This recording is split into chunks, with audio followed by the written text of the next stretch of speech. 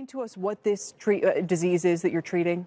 Yes, it's Friedreich's ataxia. So it's a severe neuromuscular disease that strikes children. So you're usually diagnosed from about age 5 to 15. You're the clumsy kid, on the playground. And after diagnosis, for the next 10 to 15 years, your neurologic function declines. You become dependent on a walker and then a wheelchair, and then you're bedridden, and your life is significantly shortened. Their mean age of survival is about 35 years. So you guys just, in a clinical trial, found this treatment, do we call it treatment, a drug, to be effective in curing this, or what? No, but we conducted a clinical trial called MOXIE, which is actually the largest interventional trial conducted in the disease of our lead drug, omavaloxolone. And what the top-line results of this study were that after 48 weeks of treatment with OMAV, these patients had a statistically significant improvement in their neurologic function versus placebo. And importantly, they actually recovered about a year of decline, and then they maintained it for the 48 weeks of treatment, while the placebos declined at the expected rate. And so this is actually the first intervention to ever show an ability to modify the course of the disease. And to stop its progression. And to stop its progression. Yeah. How common is this disease?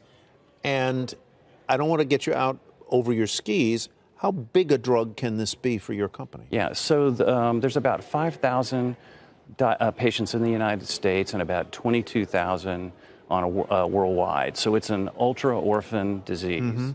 Mm-hmm.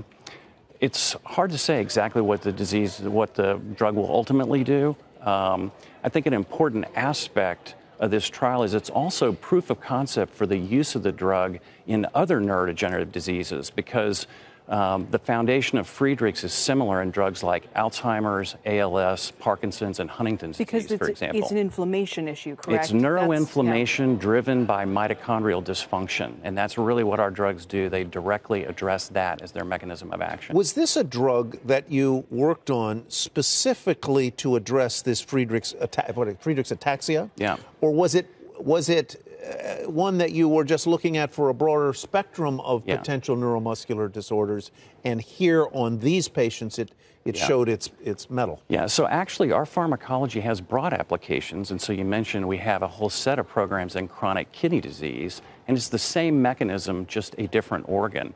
We actually got interested in this disease because of the work done by the patient organization, the Friedreich's Ataxia Research Alliance. They had sponsored research for years and identified the target of our drugs, NRF2, as a promising target for FA, and they approached us with the idea. That is great news for anyone involved in one of these groups, trying to get something very difficult treated. We have to go. This could be $1.5 billion of sales. That's according to one analyst at Leerink. That's their estimate. How would you price it? How do people get access to it? So it'll be priced like, any other orphan drug for a deadly disease with disease-modifying effects. But I can say that, we're very sensitive about the impact of drug prices on patients. We'll do everything within the law to minimize the burden on the patients. And when we set the price, we'll be doing it to balance the interests of the patients, the payers, as well as if the FDA gives approval, they would presumably be taking this every year, so it could be costly. It would be a chronic therapy until something better came along. Okay. Yeah.